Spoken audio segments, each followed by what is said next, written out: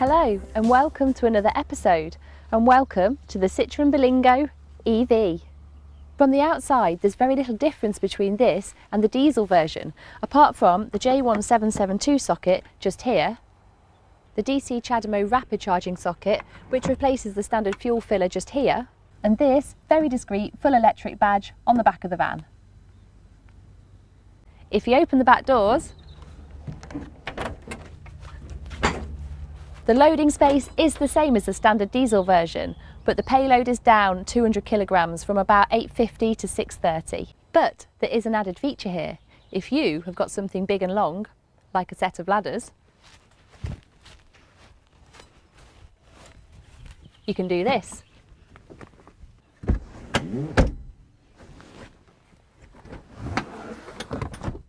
Follow me.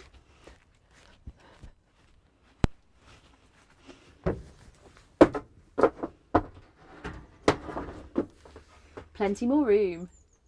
Jumping inside, the fit and finish is everything you'd want from a working van. I've driven this Berlingo over 100 miles and I can honestly say it's like driving a car. You've got your standard reach and rake adjustment.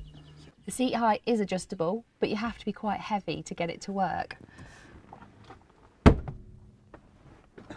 Yeah, it's not easy.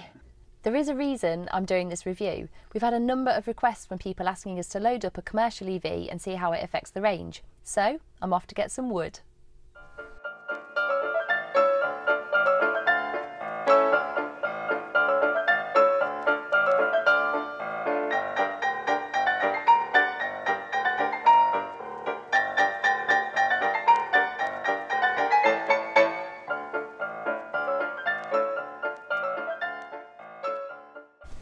I'm fully charged. I've got 71 miles on the gasometer, full of wood. Let's go.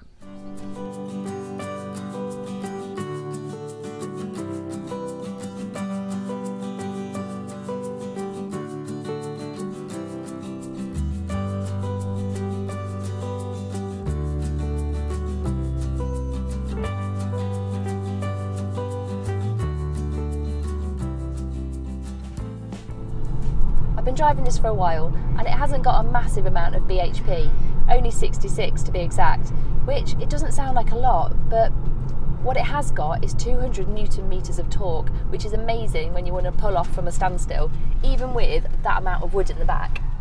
It's got a 24 kilowatt hour pack with a usable 22, and Citroen is saying you can get over 100 miles to one charge, which I think is complete rubbish. We've been getting around 70, and that's with on a cold day with the heater on, and even now actually I think we're probably going to end up around 70, and that's with it fully loaded. So all in all, I think this van would be pretty good for somebody who just wants to do local work. Long distances, not so sure. I've just pulled over. I've done 40 miles so far, which is just over 50% of the battery. And I have to say, so far, no num bum, which is good. I'm averaging 3.7 miles per kilowatt hour, which is pretty good considering it is fully loaded. One thing I would change is there's not enough cup holders. There's only 2, and they're perfect if you've got a Costa coffee or something like that, but a bottle of water is just no good for them. The other thing I really like is that it's got a third seat, and that's only available in the electric model because it's got no transmission tunnel. And it's got a nearly flat floor, which is amazing for accessibility. Right, let's get the other half of the battery emptied. I'm going to stop talking.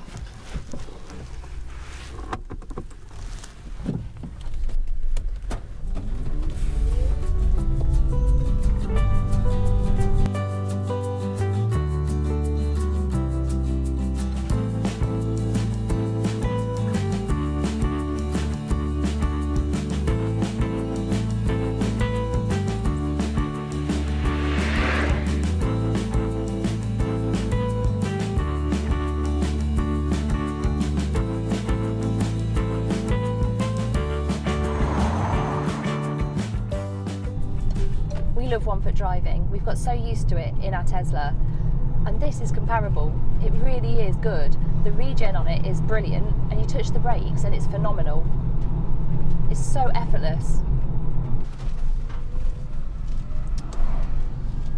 I've just had a phone call and James has finished work, and I think he's a little bit jealous that I've been driving around for the whole day range testing this. So I'm going to go and pick him up, and I think he's going to join us for the last 21 miles. Hello. Hello, lovely. You okay? Yeah, I mean... Alright, thank you. Were you jealous? Just had to get in on the action, didn't you? No, we have an awful fun. We've got 21 miles left to go, so... How far have you done? 50? Oh, that's not bad. Yeah. It's fully loaded. Jesus. Fully loaded to the brim, I'm going to say. What are they, trays of bark? There's some trays of bark, mainly logs. Oh. Bark, kindling. Did Jonathan know you've done this? No. We look after it. Yeah. It'll be nice and clean. Do you want to have a drive? Yes, please. Do you? If you don't mind. I want a coffee though. Do you fancy a quick trip to Mackie's?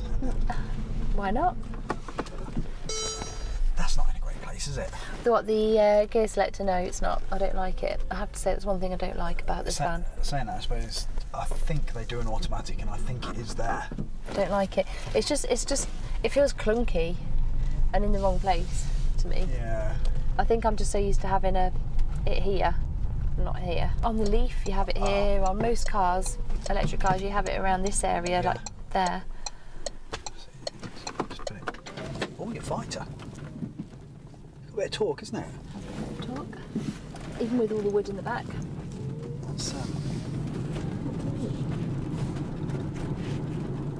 That's quite impressive. It's not bad. For the next 21 miles, we drove around aimlessly in an attempt to empty the battery pack. Easier said than done. Having used the van for over a week for shopping, taking Florence to nursery and everything in between, I was confident I could get 70 miles to a full charge. But I was genuinely sceptical after reading reports that loading an EV can halve the range. However, that wasn't the case. The van performed faultlessly in terms of power and range, and in my opinion would make a fantastic EV for a local tradesman. Rolling onto the driveway now. And there you have it. We're back. 71 miles bang on. 71 miles. We hope you've liked this. We hope it's been useful to anybody considering any type of EV van.